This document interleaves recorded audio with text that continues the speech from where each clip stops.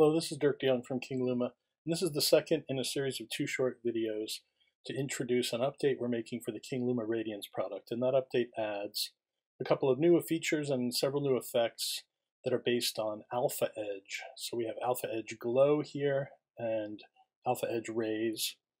And before we get into looking at some of the user interface and how to use some of the specific features of those effects, I'm just going to play down a sequence that I made using some of these effects.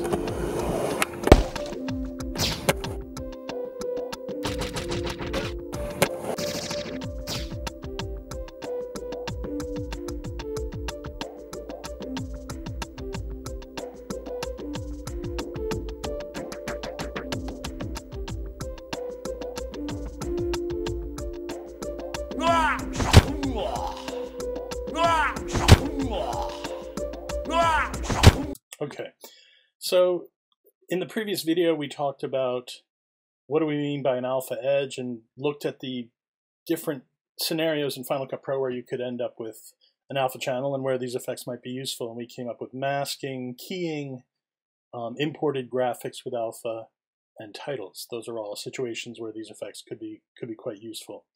Now we want to just take a look at the effects themselves and the user interface and some tips for using them. So I have this, the viral Jean-Claude Van Damme green screen footage here.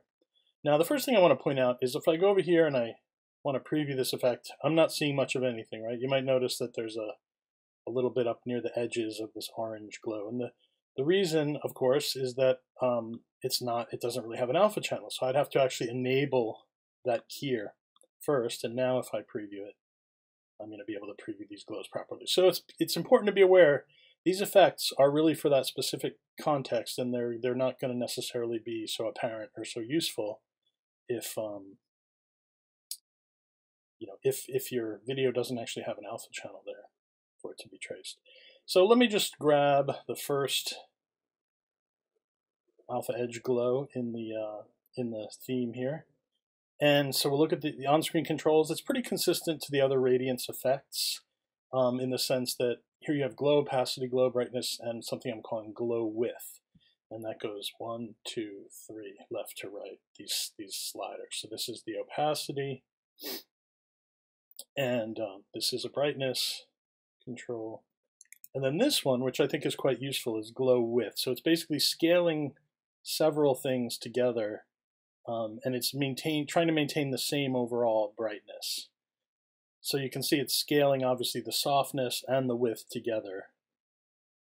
But the overall sort of perceptual look of the effect, in some ways, will stay consistent. So rather than having to adjust 2 things to get this effect, I made it so that we could do it with just 1 slider, which I think is pretty useful. Now, one thing we'll notice about this effect, let me just zoom in a little bit so we get even closer to the edges, is you kind of have this like bright, little bit harder edge apparent right on the edge of the key, and then you have this sort of softer, a little bit more faded aura going around there. And that's a nice look, and we're actually able to build it here. If I go down to this edge group, which is kind of a critical group to how everything works, there's outer edge, there's inner edge, and there's something called gap. That's basically what you have here to work with. And in this case, the inner edge is basically turned down, so it has no effect. So this, if I turn down softness, this is all this is. It's just an outer edge, and this is the width of it. And that width is one of the things that scales with the overall glow width, so you can see that adjusting there. And the cool thing is when you soften it this way, it's blurring it, and it's blurring on top of the foreground element. And since we're using add blend mode, it's kind of coming up with a very bright area right in here. I kind of skipped over the blend modes, but you have add. If you watch the edge as I change these. So add is kind of bright, screen is a little bit more subtle, overlay is a little bit more subtle than that generally. This is behind, where the glow is entirely behind the foreground element, and this is glow only. So you can get quite a combination, through using all these combinations of parameters, you can get a lot of different looks, and we have a lot of different presets, offering a lot of different looks already here. Back to this edge group. So again, you have this outer edge, you have a separate inner edge, and that separate inner edge has its own width control, its own softness control.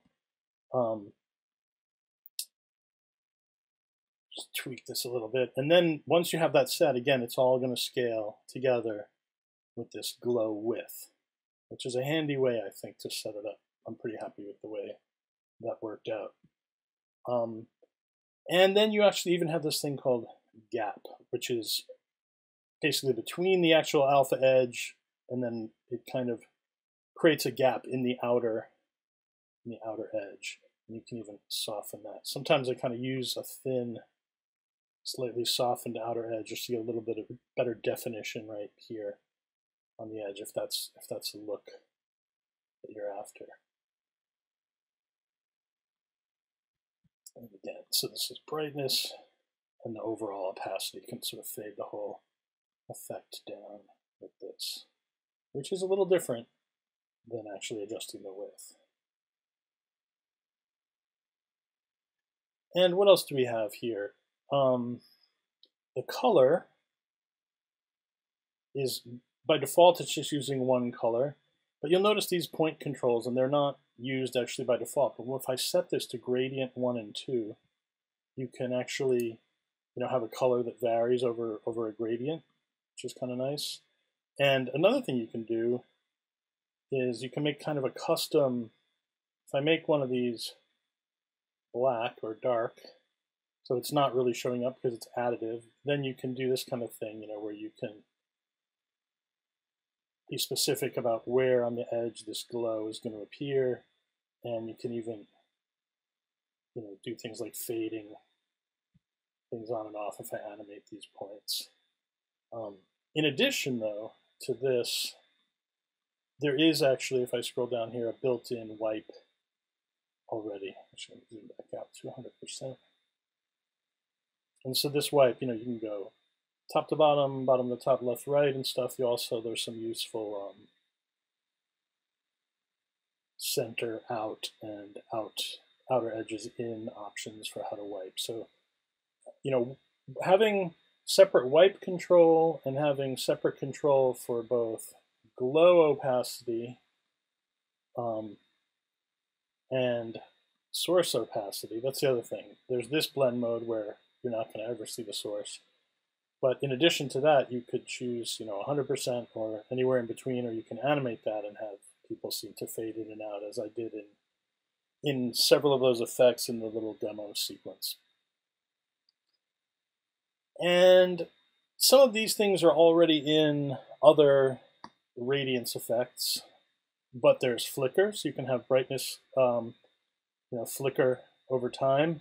There's something called Shimmer, which is basically, kind of a noise pattern that can give you some different looks. Maybe we'll just browse some presets that use those things.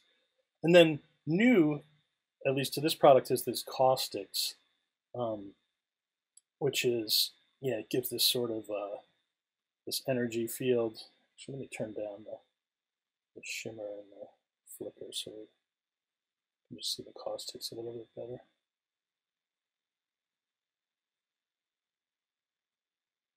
There we go. Actually, I'm just going to show you a preset. You get the idea, basically. With the caustics, it's not particularly suitable for the hard edge there, but if I say I throw this one on, you can kind of see the caustics, what it gives you there.